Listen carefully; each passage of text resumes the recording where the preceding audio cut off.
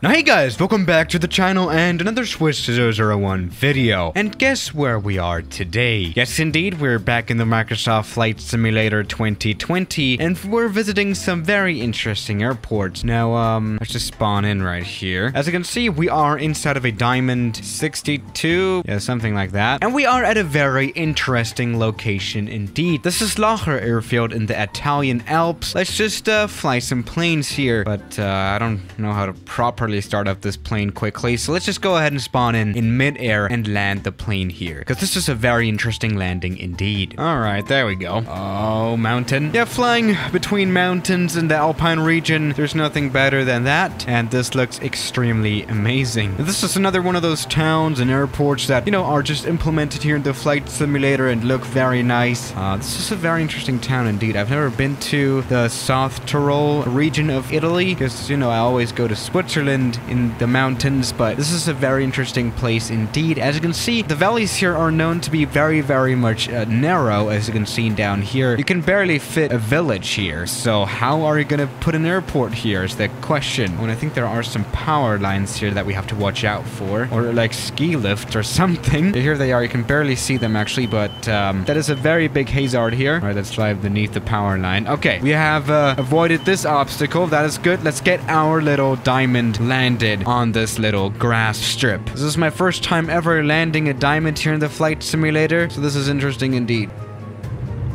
Okay. All right, we've managed to successfully stop here in this Diamond DA62. Let's go for a bigger plane that might not be that suitable for grass runways. Yeah, today's video will be all about grass runways. All right, a step up from the Diamond DA62 would obviously be some kind of, I guess, a turboprop, a TBM, or is that... You know what, let's not waste time. Let's go for a private jet already. Something that could definitely fly here, I guess, would be something like the PC-24, because that one is actually certified to operate on grass, which is not very common with jets. The Citation CJ4 would not be that happy with landing here, but let's go ahead and land it here anyway. All right, there we go, CJ4. This plane is almost like twice as fast as the Diamond, so this is not that good. All right, again, I have to watch out for the power lines. Let's not cut these. All right, now this landing here in the valley, and this is actually one of the most challenging airports that there are, you know, between all these trees. Especially in the Microsoft Flight Simulator, this is a very nice experience though. Especially compared to the other Flight Simulator X-Plane that didn't have 3D trees. Oh, and that was not a good landing. I mean, considering this terrain, it was alright. There we go. Yeah, this kind of landing would have probably damaged the landing gear to some part, but whatever. Let's move on. We don't want to waste time, because we've got some other airstrips to check out. Let's maybe use a little bit more of that runway. Can we go for some reverse thrust and try reversing up this mountain? Full power on the reversers. Let's release the parking brake. And oh no, we're actually rolling forwards. Alright, this doesn't make any sense. Let's then just go ahead and cheat ourselves up the mountain. There we go. Now we have the whole runway. I mean, it's not that much of a runway, but the whole grass area for this takeoff. There we go. We've already got the engines running at toga full power, and now I'm gonna do something that's called a pro pilot move. I'm gonna disengage the brakes, and only after that I'm gonna start putting out the flaps. That'll help us gain as much speed as we can, I guess. There we go. And then when the plane is ready for a rotate, we'll have flaps ready. Does that make sense? There we go. Oh, okay, this is a little bit of a bumpy takeoff, but there we go. This was a nice takeoff here in the A320, and we can climb out and just nicely while avoiding the power lines again. Who the hell put them here? Jesus Christ. But all right. I don't think it makes a lot of sense to move on. A320 has been approved to be able to take off here at this airport. Landing would probably be another story, but we have got some other airports to check out as well, so let's just go there. All right, what do we got here? Oh my goodness.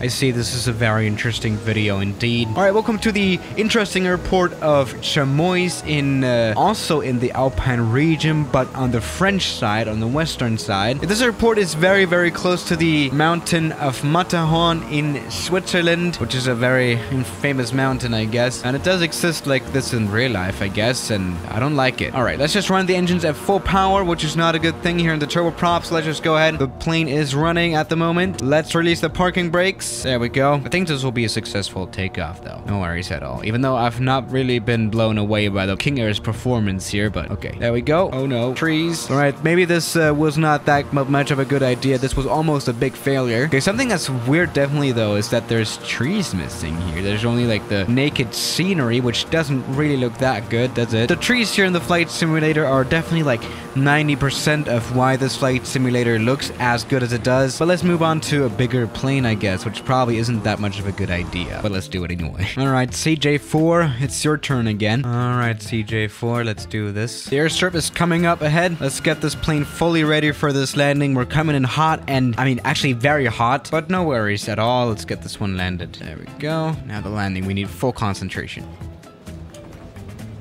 Oh well, I mean, this was definitely more of a crash landing than an actual landing. But considering the difficulty of landing here at this airfield, I think this went just fine, didn't it? No, honestly, this was really not as bad as I thought it would be. I mean, at least we stopped, so that's a good thing. It's always worth giving it a try, so let's just do it. A320, let's get you ready for this landing. The parking brake is still turned on. Meanwhile, we'll start running the engine at full power to get used to the noise. There we go. I think in real life, this would be incredibly loud, especially at this house. Actually, I think there is a little bit of a flight school here at this airport indeed. So you can learn to fly at this airport. Or you can perhaps learn to be scared of flying. But alright, let's go ahead and release the parking brakes first. And now let's release the tow brakes. There we go. Now the flaps can actually come down as well. And now the downhill part of this runway. I think it was a tail strike. Okay, come on. 80 knots. Not enough for flight. Not enough for flight. Trees. Not good for flight either. Now 130 knots, which is good for, you know, stable flight. And 180 knots in 200. Okay. We have actually established quite a stable flight now. That is quite nice, isn't it? Even though this was not a very comfortable takeoff, was it? Alright, now maybe in a plane that you can often see flying here, I guess, or at least a sort of plane that you can fly here. This is a Cub plane. This is actually a, what is this called again? It doesn't really matter. Let's just fly it here. By the way, this was at quite a high elevation of 5,800 feet,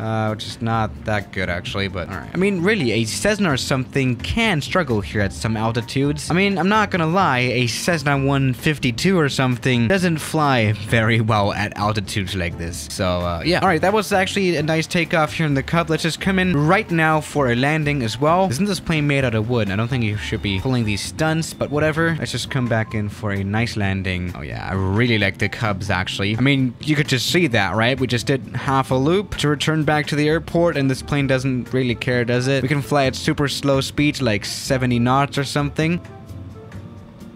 There we go. And we have stopped just nicely, but this plane's actually struggling to get up the mountain. See, as someone who flies a Cirrus, which does 80 knots on the landing around that, this is a really nice one. All right, that was a good landing as well, so let's move on. I think we've got one other airstrip or two to check out. All right, let's maybe move a little bit away from the Alpine region. Let's go to the islands of Scilly in the UK. There we go. Tresco. Isn't that like a grocery store? I think that's Tesco for you. Okay. Now, the islands of Scilly, I've talked about them before in a video. Actually, this is where one of the shortest flights in the world happen. Yes, indeed, there's actually a scheduled route from St. Just to St. Mary's or whatever. And that's like 3 minutes or something of flight time, which is very interesting. But yeah, there is actual airline traffic here. And let's go for a Cessna Citation CJ4, which will probably not be happy again with this runway of 900 feet, which is, by the way, grass. I mean, let's see how well we can do here.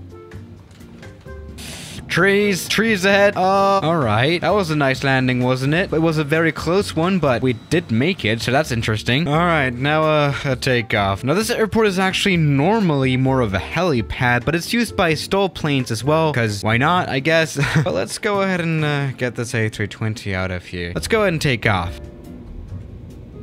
I mean, we can go for a swim then. It doesn't matter that much, does it? So, yeah, guys, thank you for watching today's video, and I'll see you tomorrow. Oh, this plane is Jesus now, I guess. As always, good night.